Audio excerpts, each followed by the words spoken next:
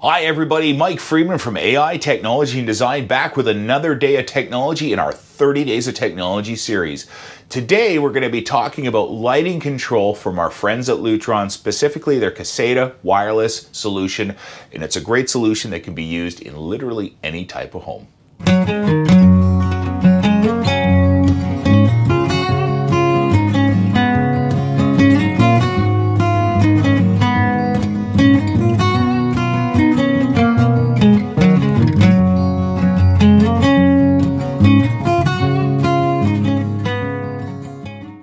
Lutron literally invented the category of automated lighting and dimming your lighting switches. They literally invented the rotary dimmer that changed everything about how we control the lighting in our home.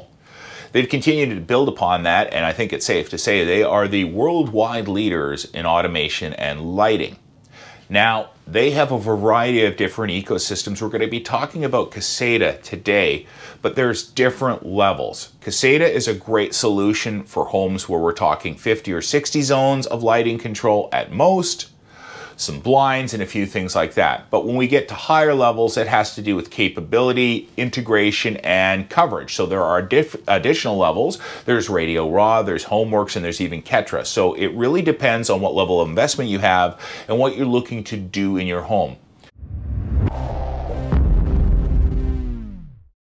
Caseta is designed to be done by anybody, so you don't need to be a programmer or have a login from Lutron to be able to set it up, whereas the other ecosystems do require some external help. Caseta is easy. You simply download the app, add the switches or the plugs anywhere you want, and that's it. You've automated your home. And at about $90 a switch, it is incredibly easy. You need to buy a bridge to get started. That's how the light switches talk to the internet.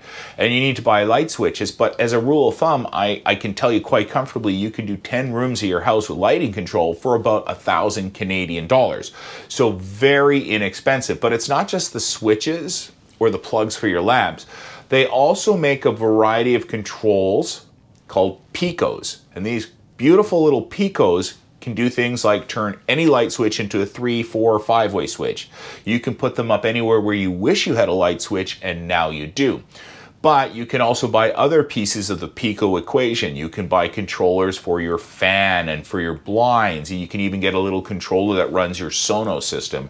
So what's great about Lutron is it's not just great lighting control, it's a very simplistic automation and control for your entire home. And for a lot of people, it's probably all they're ever gonna need.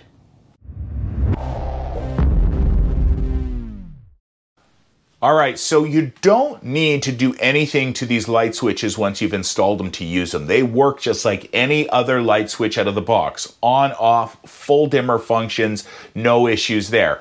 Now, we definitely encourage you to add all the components you need to automate all of this. But as an example, if you're part of my parents' generation, you're not necessarily programmed to think to open an app or use voice control to turn on and off your lights.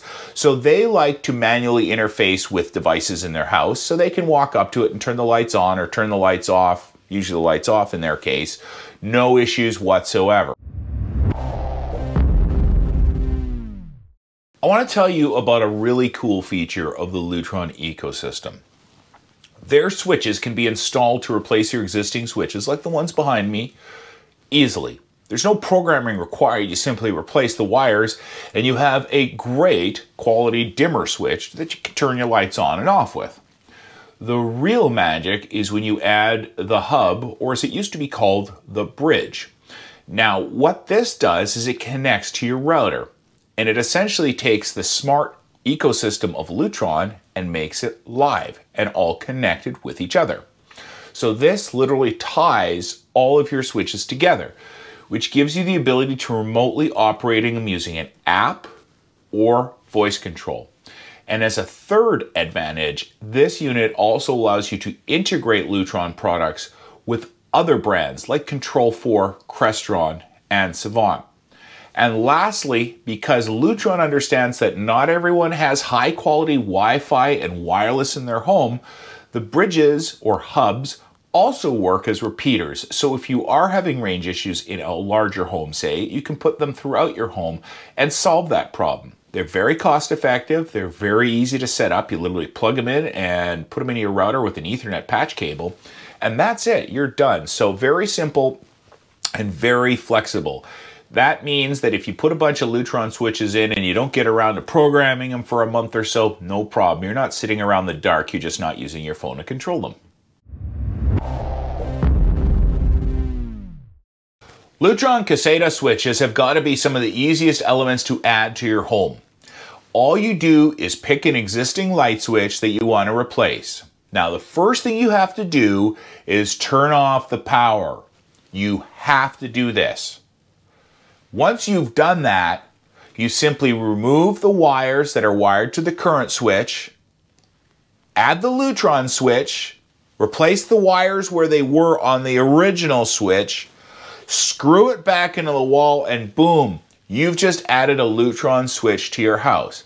And if the part about electricity scares you, not a big deal. There are these wonderful people called electricians, and they're used to working with electricity every day. They're certified, they're insured, they're qualified, and it offers great peace of mind. So just because it's a do-it-yourself product to program doesn't mean there's any shame in calling in a professional or an expert to help make sure that everything's wired properly. Because remember, if you dabble in plumbing and screw up, you flood your basement. If you dabble in electricity and screw up, you burn down your house. That's the only warning I have. However, if you're already comfortable installing a switch, you will find this one of the easiest solutions to add to your home. One of the things I really like about the Lutron ecosystem is how nicely it plays well with others. Not all smart home and automation devices are super friendly to work with. In fact, one of the biggest challenges we face in our industry is getting different products from different ecosystems and different brands to work together. That's why things like Apple HomeKit, Alexa, and Google are so important, because they're an umbrella that you can put all these different products and operate them using common software. So what I really love is adding Google or Apple or Alexa with Lutron, because now you can say things like turn off all the lights on the main floor, turn on the exterior lights, as well as things like good morning or good night, where you turn everything on or off depending on what time of day it is. So adding these things makes a huge amount of difference. And the other thing I really like is there are some additional hardware products like Sonos that really play nicely with the Lutron app as well. So this app is basically entry-level automation without having to put a lot of external stuff on there. So if you put Sonos and Lutron lights and blinds in there, you have a connected smart home that you can easily automate with the Lutron app. Very, very effective way to do it as well.